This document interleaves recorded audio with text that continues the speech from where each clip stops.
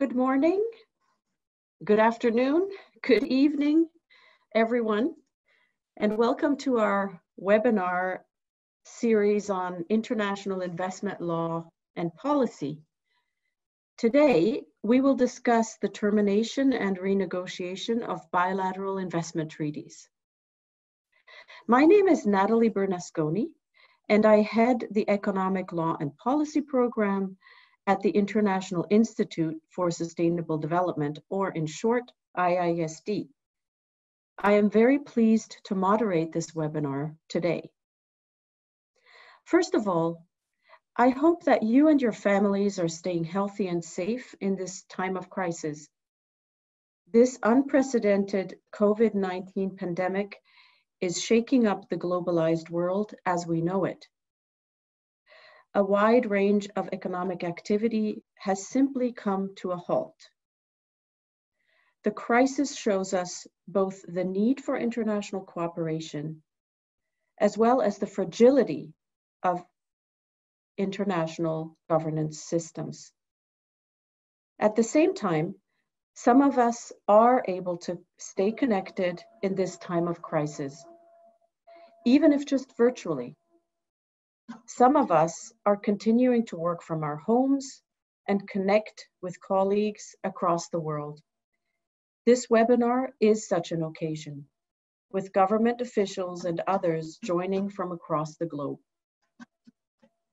As negotiations and international travel slow down or are even put on hold, this is perhaps a good time to take stock of our investment frameworks to address weaknesses and build more robust frameworks.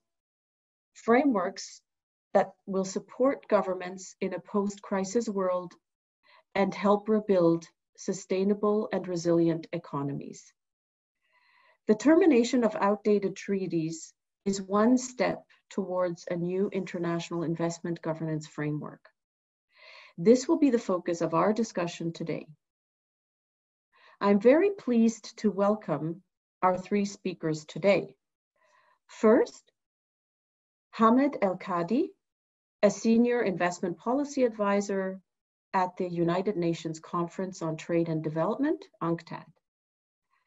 Then we'll turn to Suzy Nikièma, Senior International Law Advisor with IISD, and then Sarah Brewin, also an investment law advisor at IISD. But before we turn to our speakers, I would like to share a few housekeeping rules. After the presentations by our three speakers, we will be hosting a Q&A session, and we invite you to submit your questions in writing throughout the presentations. You can type them into the webinar chat function available on the right-hand side of your screen or via the chat button on the bottom toolbar. If we have insufficient time to address all the questions, we are happy to continue the discussion bilaterally after the webinar. We very much look forward to your questions. Now let's turn to Hamed. Hamed, UNCTAD has worked extensively on the reform of international investment agreements, and you have developed policy frameworks and action plans. Why is reform so important? The floor is yours, Hamed. Thank you very much, Nathalie. Welcome everyone to this important webinar. Thank you for the invitation. Thank you also for your very important question. UNCTAD has been for many years now supporting governments attempting to reform their international investment frameworks. We have been seeing lately a number of cases, for example, investor-state dispute cases arising out of measures that countries have taken, often legitimate measures taken for the protection of the public interests, for example. It's also very natural to start thinking about modernizing treaties rules that have been negotiated 20 or 30 or even 50 years ago. This is just something normal to do. Many of these treaties, and I would even say the overwhelming majority of these treaties, no longer reflects today the interests, the objectives, the priorities of countries. Treaties are actually making it harder for countries to adopt measures that are in line with sustainable development objectives. Treaties include very broadly drafted provisions, include for example, the definition of investment is extremely broad. You have provisions such as fair and equitable treatment and indirect expropriation that are unrefined, unqualified, and all that exposes states to investor-state disputes. Now, of course, if the state is implementing measures that are discriminatory or that is an obvious expropriation, that's not a problem. These are the rules of the game, that there is an ISDS system. The problem arises when a state is trying or is implementing measures that it deems necessary for the protection of public health, the environment, labor standards, and we have seen numerous cases happening like that. Now, what to do in these circumstances? We have developed policy tools.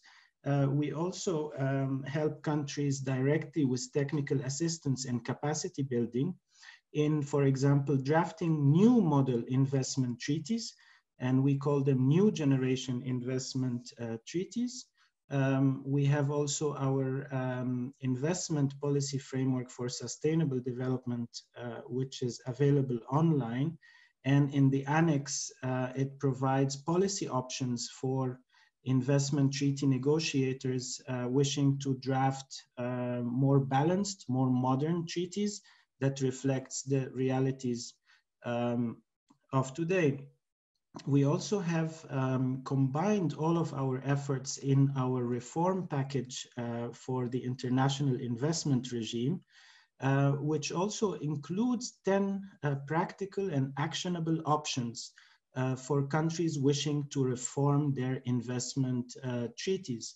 And this webinar is particularly relevant in this context because one of the options is the termination of treaties. And of course, you might think, well, how can a termination is part of reform? Well, termination can be part of reform and should be part of reform because countries are basically terminating the constraints that they have signed on to 60 years ago, 50 years ago, when the world was a very different place. Countries are now, globally, it's no longer a north-south issue, ranging from the US to Canada to EU, in Africa, in the ASEAN region, in Latin America. There's a global almost consensus that a treaty should be drafted in a clearer manner, should have more precise objectives. A treaty should also not be only about investment protection. I mean, if you look at a treaty from the 90s, for example, or the 80s, you will see that the 10-page document is solely on the protection of investors.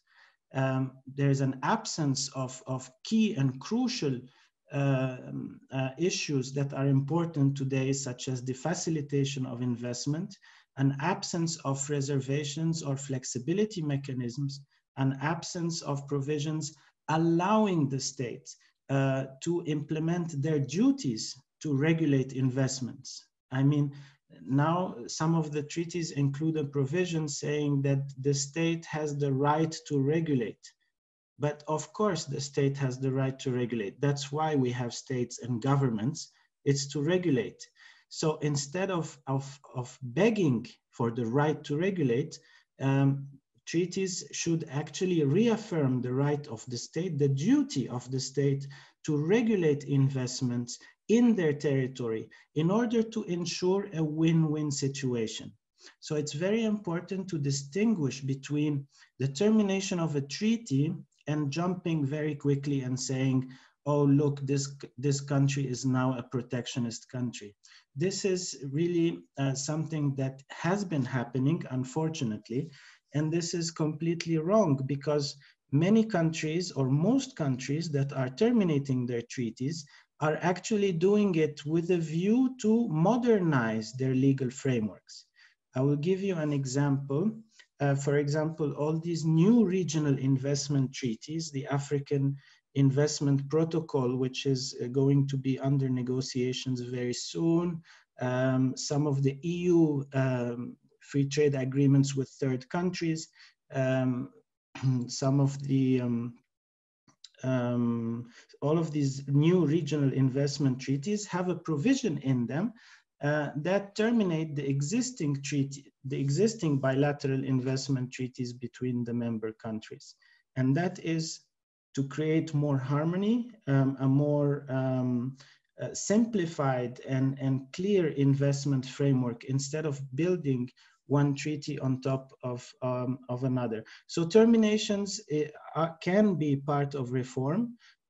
We also have to keep in mind that, as you all know, the legal framework is not only about investment treaties. You have state contracts, and God knows what is in the state contracts. So investors are protected with state contracts. They are protected with national rules and legislations, plus the regional investment treaties and bilateral investment treaties. So terminating treaties with a view to put your house in order and to have a more modern regulatory framework should not or cannot be criticized as a country turning into protectionism, especially today with all these global crises that we are seeing today. I mean, start in the environment crisis, the climate change, now this global pandemic. Now more than ever, really, as you said, Nathalie, countries should be allowed to build more robust frameworks. And I think by robust framework, I mean, or I would think about, it means frameworks that provide a balance between maintaining investor protection, but unlike the 90s, creating also a new dimension, which is ensuring that states can no longer be impeded or restricted when they implement measures that are clearly designed for the public interest, even if these measures will affect negatively a certain percentage of investors' profitability. I think this, yeah, thank you, Nathalie. Yeah, thank you. Thank you very much for that great overview, Hamid. And just very, very briefly, if you had to just name a few options available for countries to reform, just very broadly, could you just name a few? Because this is, of course, always to be seen, the question on termination needs to be seen in the broader reform optic. Yes, thank you, Nathalie. So I think for those of you who are interested, you can note down on page 76 of UNCTAD's reform package, which is of course publicly available online. We have identified 10 options for the reform of investment treaties. And just very briefly, these are to clarify the content of the treaty provision, for example, by issuing jointly interpreting treaty provisions. That's, I think, what India has been doing for some time. Countries can also amend the treaty provisions. So instead of terminating the whole thing, you can amend certain provisions while maintaining the rest. You can substitute a new treaty for an old one. There's also the possibility of consolidating the IIA regime by abrogating 2 or more old IIAs between parties, for example, and replacing them with a new regional investment treaty. Managing relationships between coexisting treaties, that's also extremely important. and then referencing global standards, engaging multilaterally, what is happening now at various multilateral forums, including UNCTAD, for example. Countries can also abandon unratified old treaties. There are many countries who have signed treaties from 1980s, 1990s, and these treaties never entered into force.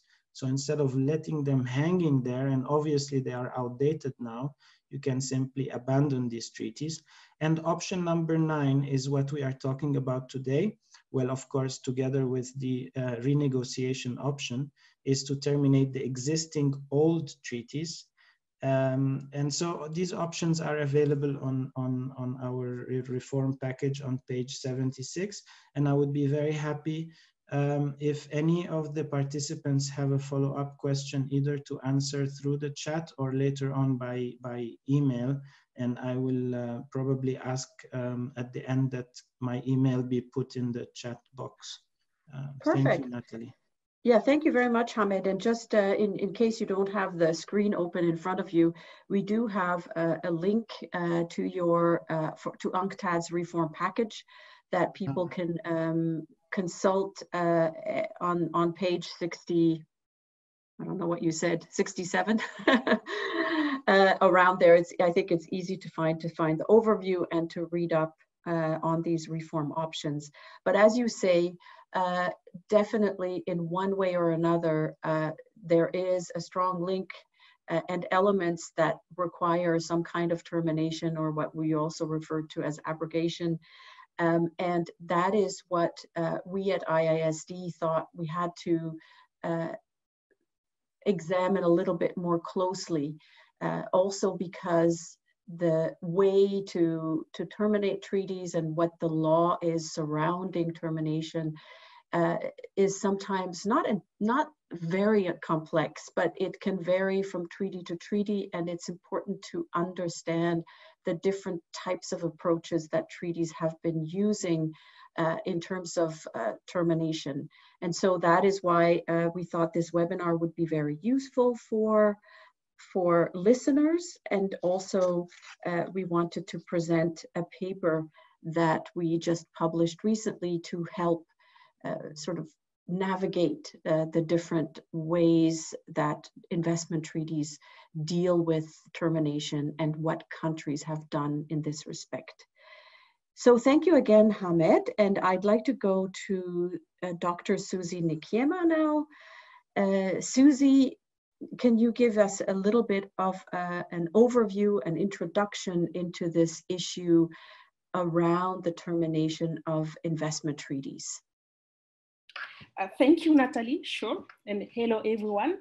So my name is Suzy, and it's a pleasure for me to participate to this webinar today. Basically, I will briefly introduce the general context related to termination of BITs, while taking the opportunity to clarify some few key concepts. And then my colleague Sarah will present in more details the options available to states and the consideration to be taken into account when a state decides to terminate a treaty. Next slide, please. Next one. Thank you. So I will start with some few figures to illustrate what Hamed just mentioned. Yes, terminating a BIT is no longer an extraordinary action. You may note that in 2017, this year was a turning point because for the first time, the total number of effective termination of treaties, 22, exceeded the total number of new treaties concluded, 18, according to UNCTAD database. It can also be noted that 308 investment treaties were terminated by the end of 2019 as a total number. Next, please. So one can expect that this trend will intensify in the coming years. There are at least three main reasons for that. First, more and more countries are becoming aware of the problems associated with traditional or old BITs and investor-state disputes settlement system and want to address them. Another reason is that several regional blocs are revising their approaches to investment treaties And these new approaches could mean ultimately terminating BITs concluded between member states of a single organization, what we are calling usually intra-BITs. Why? Because either these intra-BITs can be considered to be in conflict with relevant community law. This is the case, for example, at the EU, European Union level, or because maybe a new regional instrument under negotiation will likely replace intra-BITs. This may be the case of the African Union, where an investment protocol is under negotiation, as mentioned by Hamed. A third reason might be that at multilateral level, some ongoing reforms, such as Institutional Working Group 3 on investor-state dispute settlement reform, may want to consider multilateral or plurilateral termination of all BITs. So we think that it's really important to provide states considering to terminate a BIT with information of recent trends, as well as options and recommendations on how to proceed with termination. It's important to understand the legal technicalities, but also the strategies available, not only because you need to comply with the law, but also you need to anticipate and manage some policy consideration. Next slide, please. So what are the key terms and concepts to understand talking about termination, as we are using in the paper? First of all, under the Vienna Convention of the Law of Treaty, it's important to remind that a treaty can be terminated either in accordance with the term of the treaty or at any time by consent by the parties. Therefore, the first place to start is to look at the term of the treaty itself. And bilateral investment treaties typically include what we call termination clause and survival clauses. And you have two main types of termination clause. Under what we call in the paper a tacit renewal termination clause, a treaty has an initial term of, let's say, for example, 10 years. And for the last 6 months of that 10 years term, there is a window of time during which each party can terminate the treaty. And if this window is missed, the treaty automatically renews for another 10 years. And the window of terminating won't open again until 6 months before the end of that term. So this is the clauses with the window approach. We have a second model, what we are calling, we call fixed term termination clause. Under this model, each party can terminate the treaty any time after the expiry of the first term. However, this category of termination clause requires often 1 year notice, so meaning the termination does not take effect immediately at the date of the notice of termination, but 1 year later. Finally, you have to also understand what is a survival clause. Sometimes it's called a zombie clause. And yes, which is quite scary, but why we call it like that? Because this clause allows established investor in the country to continue to bring claims under a terminated treaty for a set of period, usually 10 or 15 years. And it should be noted that investment treaties are atypical in the treaty universe because they are organizing their own survival after their extinction. And this is quite unusual. You can find example of formulation of these clauses in the paper when you have a chance to, if you want more detail. Next, please. I just want to share some few statistics here also regarding the model of termination clauses and the survival clause. So the majority of treaties use the fixed term termination clause model, so approximately 60% according to UNCTAD database. And this means here that these treaties, at least for these treaties, parties do not have to worry about the risk of missing a termination window. At the same time, the majority of survival clauses provided in the treaties provide for a survival period of 10 years. But you can find some BITs going as far as 15 years or even 20 years. Next slide, please. Well, having said that, new trends are emerging and it's important to be aware of them as well. Indeed, when renegotiating a treaty or just negotiating a treaty with a new partner, it's useful to learn from the past mistakes to not reproduce the same problematic clauses. And termination and survival clauses are part of them. So, for example, it's possible to reverse the tacit renewal of a treaty unless notification of termination with tacit termination unless notification to renew it. So this is a complete reverse of the approach. This is what India has done in its new model BIT in 2016. Also in their BIT concluded the same year, Nigeria and Morocco also allowed for unilateral termination at any time with only 6 months notice. Well, as regarded to the survival clause, some countries have simply decided to delete it in the new treaties, as in the Brazilian Cooperation and Facilitation Investment Agreements, or the Nigeria-Morocco BIT. Some countries prefer to keep the survival clause in the new treaties or renegotiated one, but reduce its duration. For example, in the Indian model, it was reduced to 5 years. Next one, please. Thank you.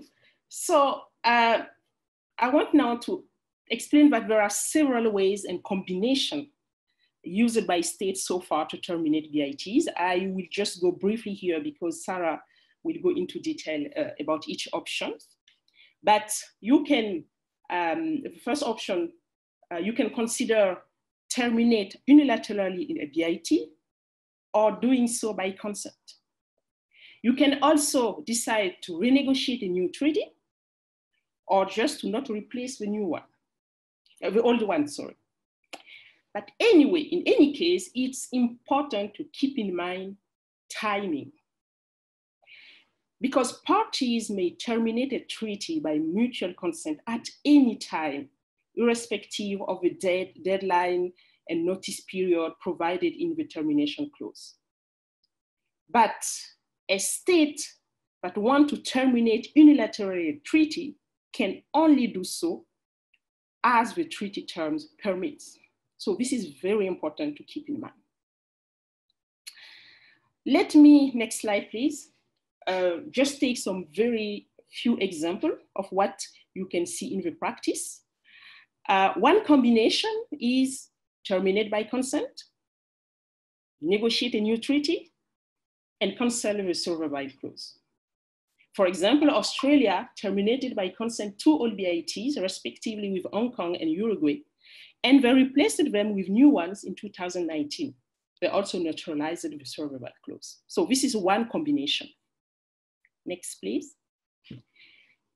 Another combination is terminate the treaty, not replace it, but neutralize the survival clause.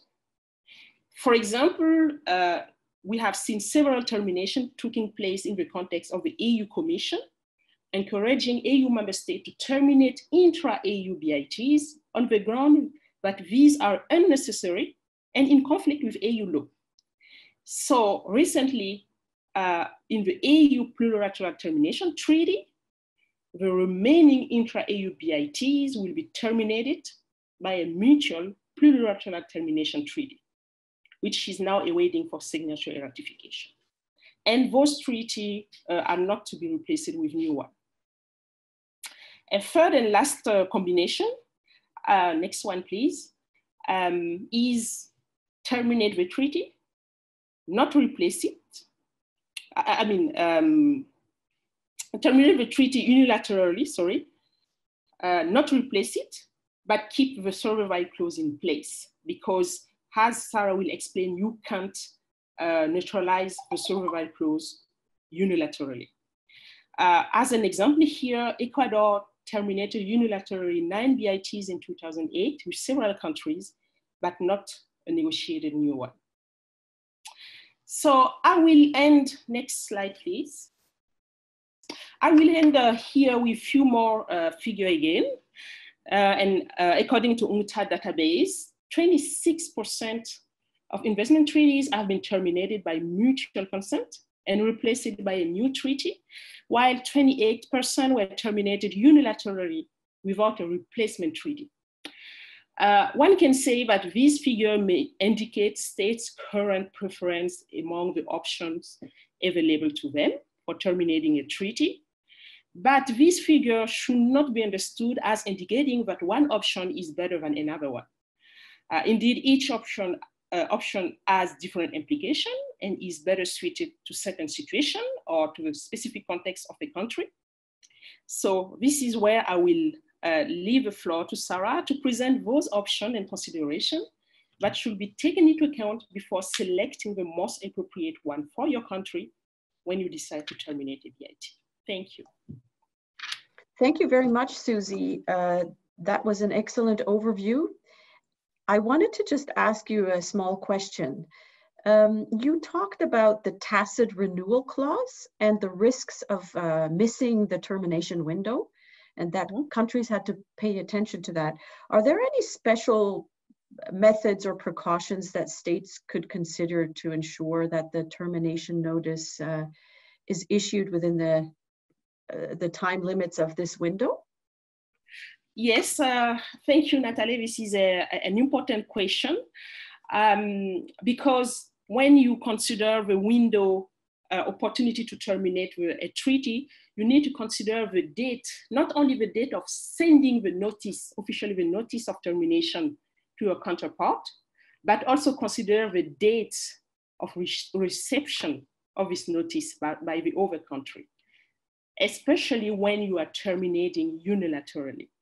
So states that are subject to a termination window clause should be careful to allow sufficient time so that the other state receives the notice within that window. So the deadline is not for when you send the notice, but when the other counterpart receives the notice.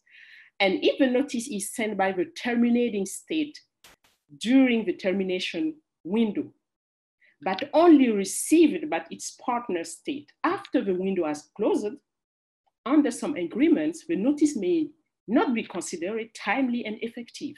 So this is an important thing to keep in mind. And as we are provided in the document, there are some tools and tips to keep track and ensure you stay within this time frame. But I will let Sarah provide more detail on that.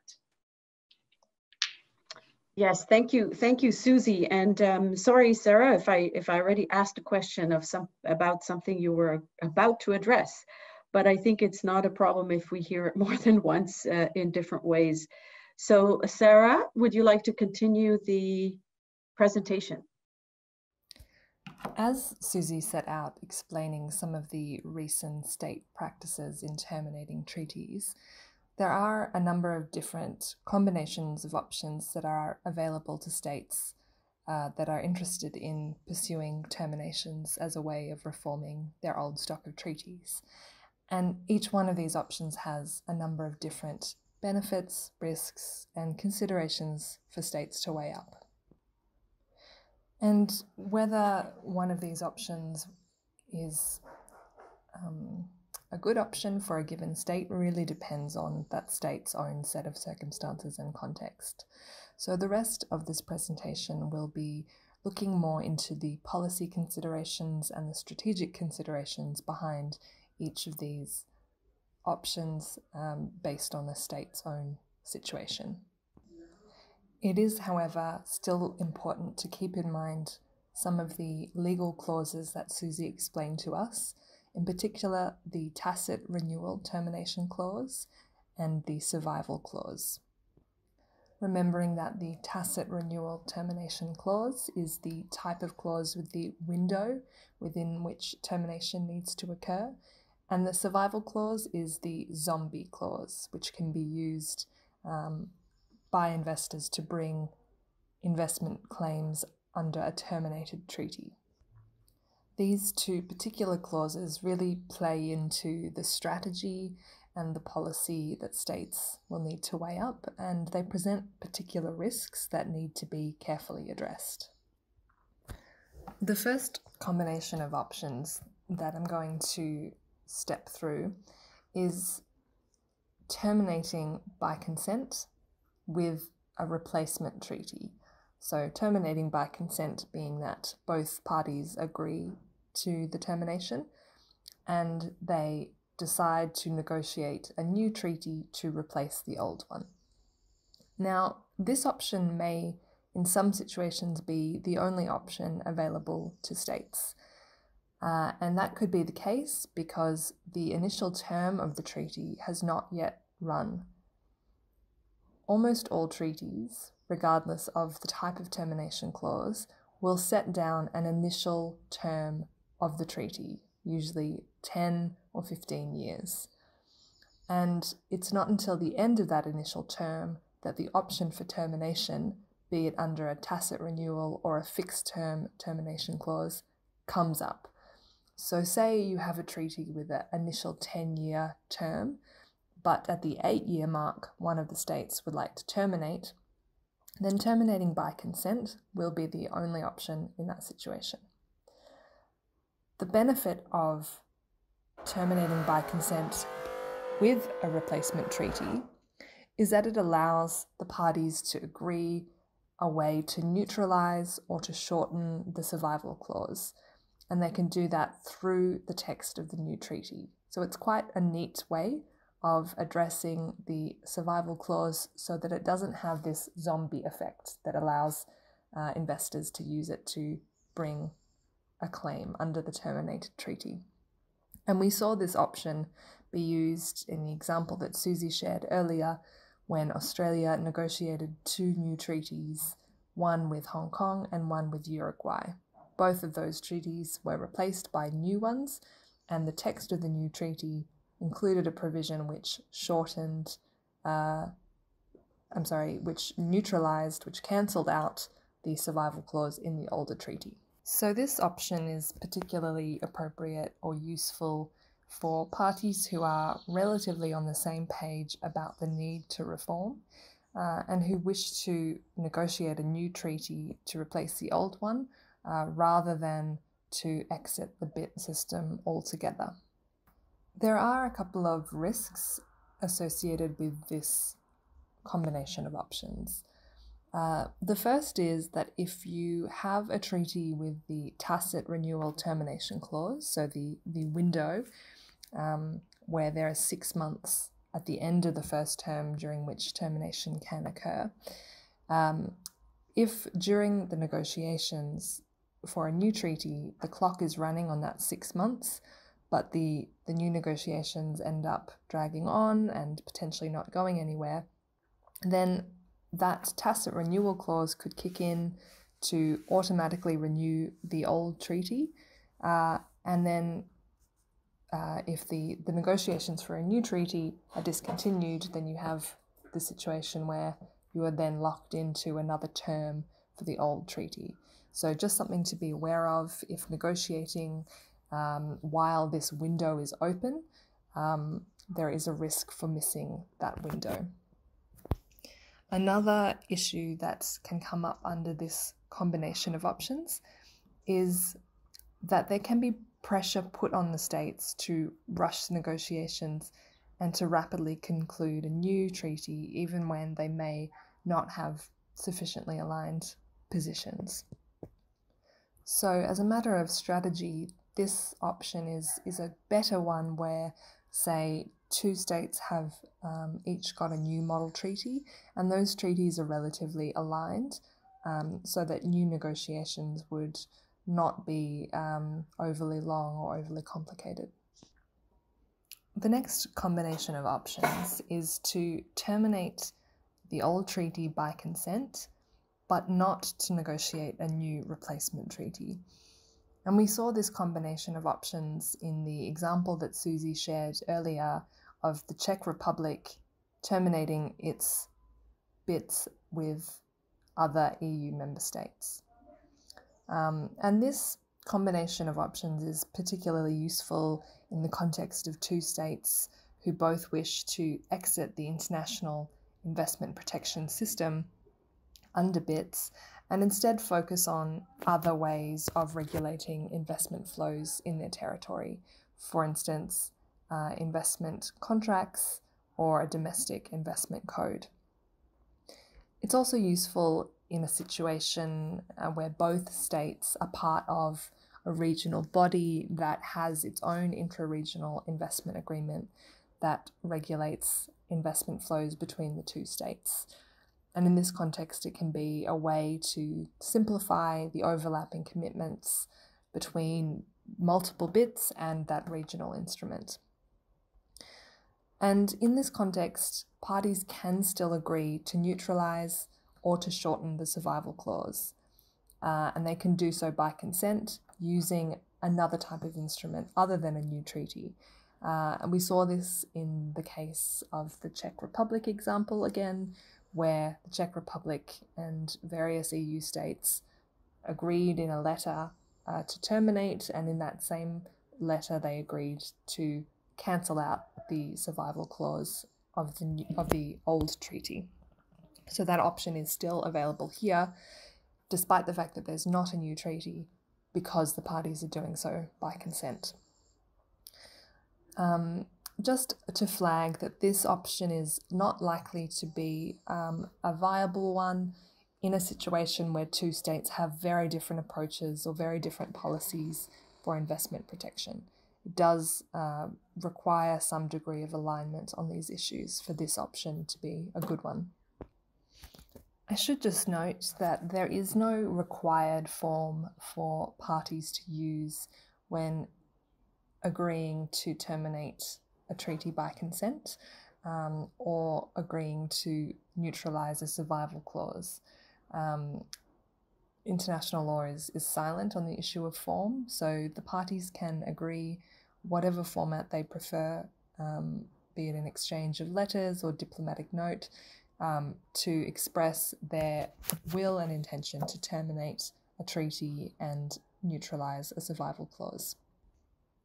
The next combination of options is for a state to terminate an old treaty unilaterally and then enter into negotiations for a new replacement treaty. This was not a combination of options that Suzy shared an example for in her presentation, because there aren't current public examples of this that we know of. However, there are some countries that we have been working with who have taken this option in the context of an old treaty with a tacit renewal clause, so a termination window. They have chosen to unilaterally terminate the old treaty because the window for that termination was rapidly closing. And so they went down the unilateral route in that case to make sure that they were able to terminate the old treaty, but then they were happy to enter into negotiations for a new treaty because that termination was really being done to make sure that they didn't miss the window rather than any desire to exit the BIT system. So this can be a good option in that type of situation. And then once that old BIT is terminated, then there's no rush for the states to enter into negotiations for a new treaty. They can carefully prepare, they can develop their new model, they can have pre-negotiation meetings to get aligned with the negotiating partner without that same sense of pressure or urgency because the old treaty has been terminated already. If under this option new negotiations start, but then eventually the states find that they don't have common ground in their positions or perhaps the political circumstances in one of the states changes, or priorities shift, there is no obligation, no binding obligation for the states to continue to conclude a new treaty, because they have separated or delinked the termination of the old treaty with the negotiation of a new one. However, there is a zombie clause implication here to flag. As Suzy mentioned in her presentation, states are not able to unilaterally extinguish or shorten the survival clause. This can only be done by consent. So if negotiations for a replacement treaty start but then don't go ahead or are discontinued, it may be more difficult for the parties to agree to address the survival clause, meaning that the terminated treaty could still be used to bring claims against the state for the period of that survival clause, be it 10 or 15 years. So just something to be aware of with this combination of unilateral termination with a replacement treaty if the replacement treaty negotiations don't go ahead. The next combination of options is unilateral termination without a replacement treaty. So this option is available for states to use in a number of different ways. It could be used by a state who has initially attempted to agree to terminate by consent, or has attempted to get an agreement to terminate by consent where there is a termination window running. And if those attempts to agree to terminate have failed, or if the termination window is getting very close to closing, then the state can keep this option in their back pocket and, should the terms of the treaty allow, unilaterally terminate instead of terminating by consent. And this type of option is particularly relevant for those states who have an express policy of phasing out their stock of bits and exiting the international investment protection system in favour of more domestic options. And it's also relevant for states who haven't perhaps yet completed their bit reform processes. And so they may be wishing, or alternatively, they may have recently developed a new bit policy or a model, and they might want to avoid the pressure to negotiate a new treaty with a partner who may not have aligned policies. And this was the option that was used in respect of India and Ecuador's unilateral terminations without new replacement treaties that Suzy raised in her presentation. But it is important to flag a key risk with this option. As noted previously, you cannot unilaterally extinguish or shorten the survival clause. That always has to be done by consent, even if the treaty was not terminated by consent. And it might be harder to do so in a context where one of the states is unilaterally terminated. It can be more challenging to reach this agreement that's necessary. And so you might have a situation where the old treaty has been terminated, but the survival clause gives it an additional 10 or 15 years of legal effect. So this is a really important drawback that states who are looking at unilateral termination without a new treaty will need to keep in mind and to weigh up when considering using this particular option. As a final option that could potentially be used in parallel with some of the previous options that I've shared, there is multilateral termination, and that could be used in several different ways.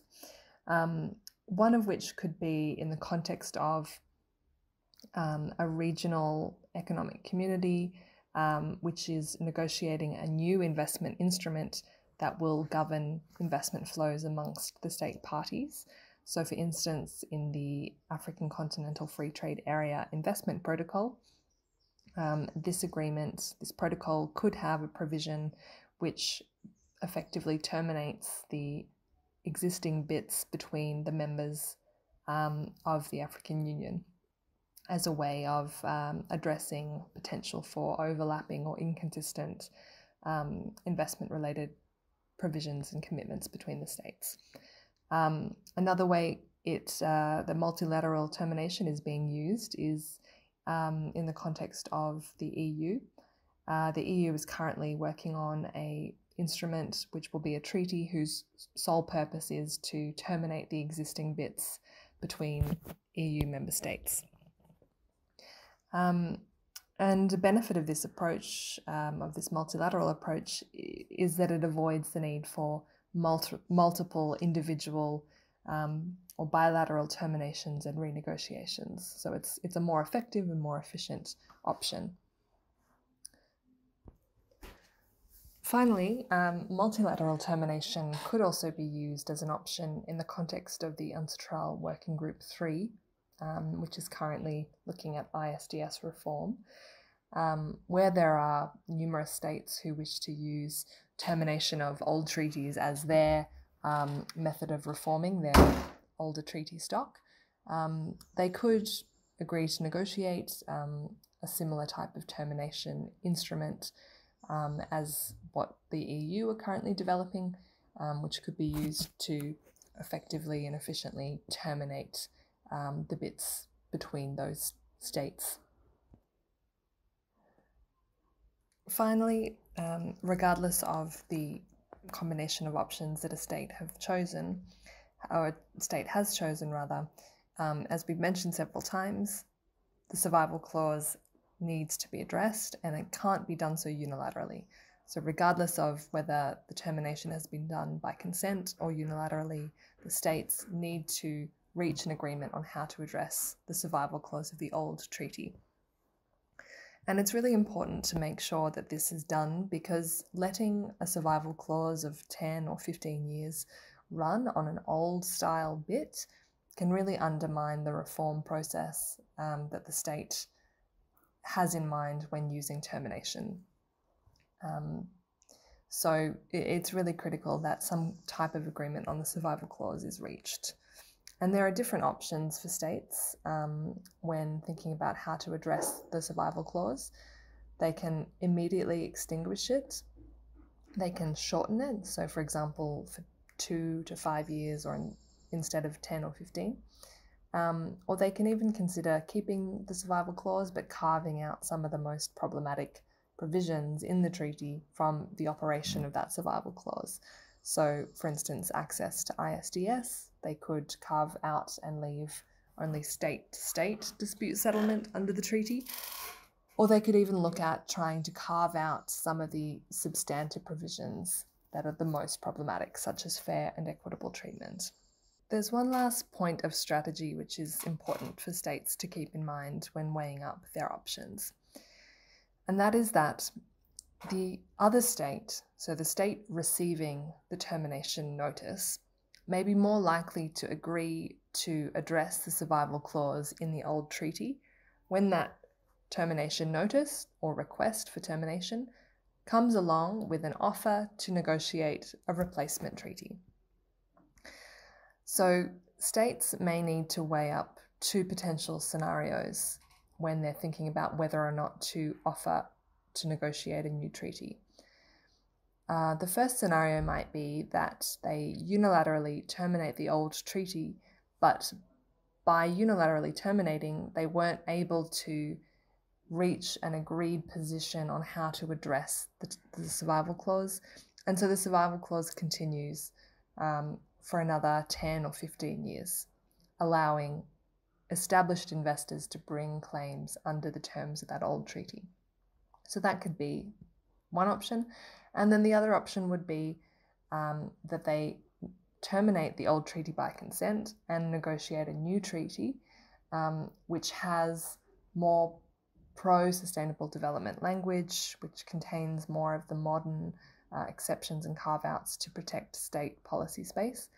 And that new treaty also is able to extinguish the survival clause of the old treaty. So it may be for a state who would generally rather not enter into a new treaty, that actually doing so could be better then terminating unilaterally, leaving the old treaty survival clause in place for 10 or 15 years. So this is something for states to consider, particularly if they do think that they would be able to negotiate a better, more modern, more pro-sustainable development treaty. Finally, there are two ways that states can think about putting in place systems to ensure that terminations can be handled more smoothly and more easily in the future. So in the immediate term, states can put in place a simple tracking system to keep on top of key dates that relate to each individual treaty. So this would include things like when the treaty entered into force, the next window that will open allowing the state to terminate the treaty if applicable, so in the context of treaties that have a tacit renewal termination clause. What is the date of expiry of the treaty, and what is the date that the survival clause, if left running, would also expire.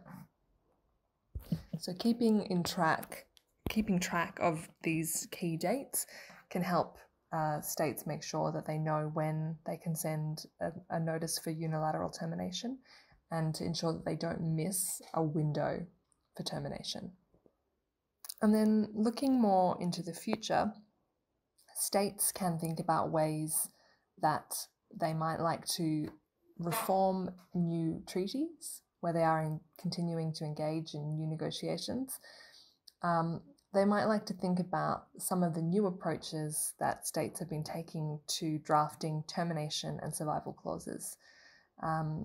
So Suzy touched on some of these options, but one of them would be to have a treaty without a fixed term, which allows for unilateral termination by either state at any time. And this option we see in the current Canadian model bit. Another option can be for what we're calling tacit termination. This is seen in the Indian model, and this really reverses the situation of tacit renewal and says that after a certain fixed period, unless the parties otherwise agree to continue the treaty, it will automatically terminate. So this really requires both parties to think about what benefits they might have received under the treaty and make a positive step towards continuing its operation, as opposed to having that continued operation be tacit or automatic. Some states have agreed new treaties that have no survival clause, for instance, Nigeria and Morocco, and then others have had treaties with much shorter survival periods, such as in the Indian model bit, which only has a 5-year survival clause. So these are some of the options that states who are continuing to negotiate new treaties could consider. This brings me to the end of my presentation. I would just like to invite you to read the paper entitled Terminating a Bilateral Investment Treaty that is part of our Best Practices series and is currently available on the IISD website. It contains further details, drafting language, more examples and references for any of those details that you might have missed from this webinar. Thank you.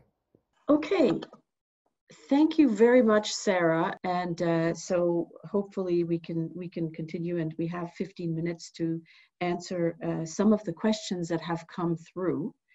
So one of the questions I wanted to start with is very much the question about lack of clarity. Let me just find this one again.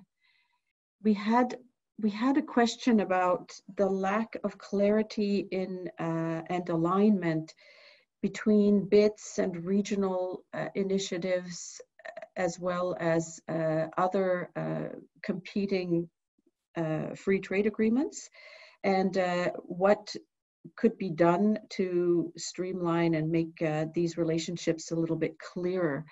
And I think I'd like to invite Hamed to briefly respond to that.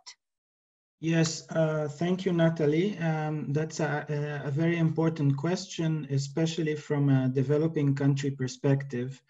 It's where to start. There are so many reform efforts happening at different levels. There are countries that are big and powerful, and they set the standard. They can reform, they can go ahead, but of course, it's not the same for everyone.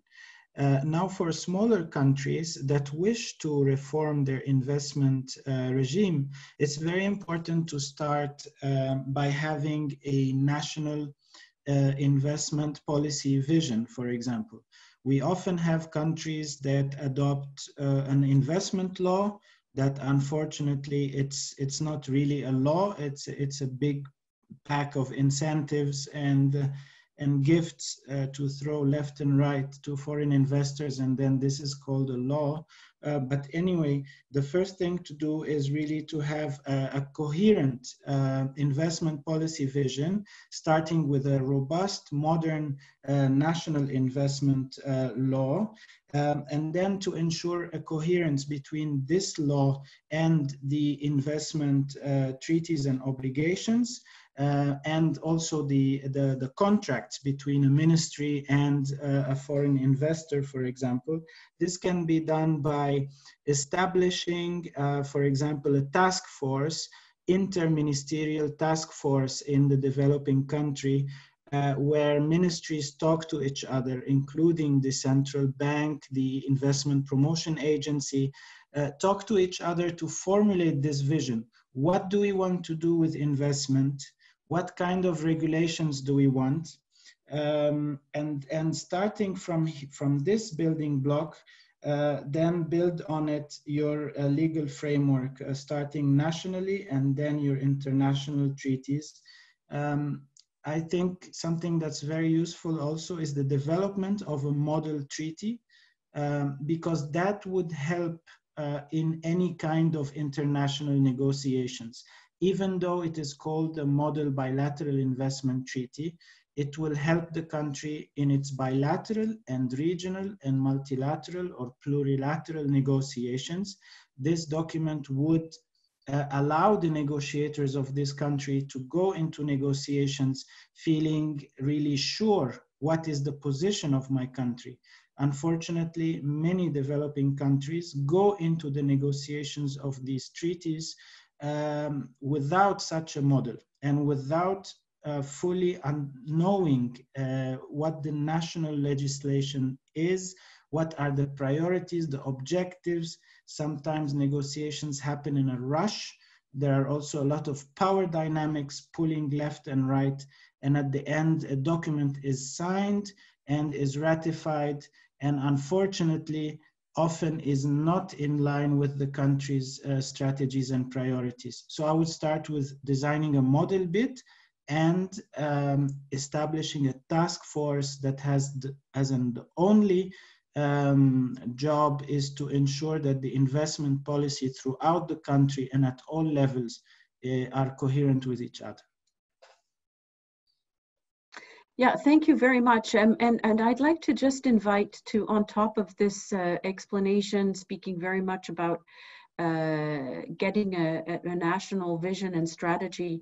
Suzy, did you want to add something in terms of the relationship, for example, for intra-regional arrangements? Because we had one of the questions that said, from the presentation, I understand that there is lack of clarity, uniformity, or alignment of the systems available for states. For example, BITS versus ISDS, multilateral and African continental free trade agreement, intra-regional arrangements. So that relationship that comes up again and again between BITS and regionals. Could you expand a little bit on that? Yes, thank you, Nathalie. This is a very important question, specifically if we take the context of Africa Union, but it's also relevant for other regions. So it's true that we have this issue of intra-BITs because when you are part of a regional organization or a continental organization, but at the same, and where you are negotiating some regional instrument, but at the same time, you have bilateral investment treaties or are still negotiating one among yourselves. This can bring incoherence and inconsistency. So the inconsistency can be at 3 levels. First, between the bilateral investment treaties among the member states and the regional instrument, because we have some regional organizations such as the ECOWAS, COMESA, SADC, for those who are familiar with these acronyms in Africa. And all of these regions have some kind of models or regional treaties governing investment treaties, investment regulation. So this is the first level of risk of challenge or inconsistencies. Then you have also another layer of risk of inconsistency is between different instruments at regional level. Because again here, some regional organizations have 2 or 3 instruments regulating investment, and they are not always fully aligned. So this is a very important question also to consider and to try to address. And a third point, a third level of risk of inconsistency is between both the bilateral level and the regional level with the continental level. And here we have this negotiation going on at the African Union level, where an investment protocol should be negotiated in the next weeks or months, hopefully. And this raises the importance of how African Union states, member states, can bring more coherence and alignment between the bilateral, the regional, and the continental level. And this is where maybe termination can be an interesting option to consider, because if the member states decide to conclude a continental agreement on investment, and we still have to see if this treaty will cover only investment flows within the member state or investment flows from third states. This is one question, but whatever is the option, it's important to deal with the whole stock of BITs at national and regional, at bilateral, and regional level. So country can decide, for example, when they conclude the treaty, to automatically, for example, terminate at least all bilateral treaties among the member states, because this avoid a duplication with the new continental instrument. Regarding the regional instrument, it can be more complicated, but it's also important to ensure at least some alignment between those regional instruments and the continental level instrument to make sure they are complementary, or at least they speak each to other. Sorry. Thank you. Yeah, thank you very much for that, and this interrelationship between bilateral and regional negotiations, and that unless you want a real noodle bowl or spaghetti bowl, you really need to think about terminating some and doing it properly in a way that that makes sense and that legally is sound. I have another question, and I don't think we need to answer it now, but I just want to mention it. Of the countries that have terminated, how many have had the survival clause leading to claims? So I think that we probably on this panel can't answer that question, how many cases have been brought under treaties that have been terminated. We do know that there are cases under the survival clause that have been brought. And so unless Hamed, who is the guarantor in UNCTAD of all the data, unless you can say a number now, Hamed, I think I would suggest that you go back to your database and maybe we can inform the participants later on the number of cases brought under this clause. Another interesting question, can you clarify on unilateral premature terminations, what kind of claim is the state exposed to? So my understanding of this question is, if you terminate before you're legally permitted under international law and under the treaty, what would happen if you did terminate before? Does somebody want to answer that? Maybe Sarah, if your line is okay, maybe I can invite you to answer the question. So interpreting the question, the premature element of the question, to mean in the example of a treaty with a 10-year initial term, if one of the parties attempted to unilaterally terminate the treaty at the 8-year mark, we would need to look to the Vienna Convention on the Law of Treaties, which Suzy mentioned in her presentation. And under the Vienna Convention, there are only 2 lawful ways for a state to terminate a treaty. The first is at any time by mutual consent, and the second is under the terms of the treaty itself. So if the treaty provided for an initial 10-year term and only allowed for unilateral termination after the 10 years, then an attempt by one state to terminate that treaty unilaterally at the 8-year mark would not be considered lawful. And so a situation could arise where a state attempts to unilaterally terminate prematurely or before the first term of the treaty had run. If an investor brought a claim in that context, then the tribunal could look at the term of the treaty and decide that they, in fact, do have jurisdiction over that complaint, over that claim, because the termination was not lawful and was not done in accordance with the terms of the treaty. So the consequence would be that the termination is simply not effective, and the investor can continue to bring a case because it hasn't been terminated. I guess the question would be, if you did this early, would it then automatically count for a later termination that would be after the 10 years?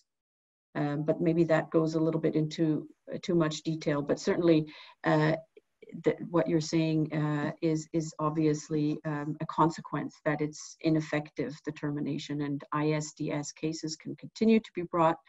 And probably also you could have a state-to-state dispute that would just maybe go to arbitration to acknowledge that this termination is not valid and effective. But it doesn't really help, and it might even be a problem in terms of a later the termination that you would maybe then miss in terms of the actual termination window.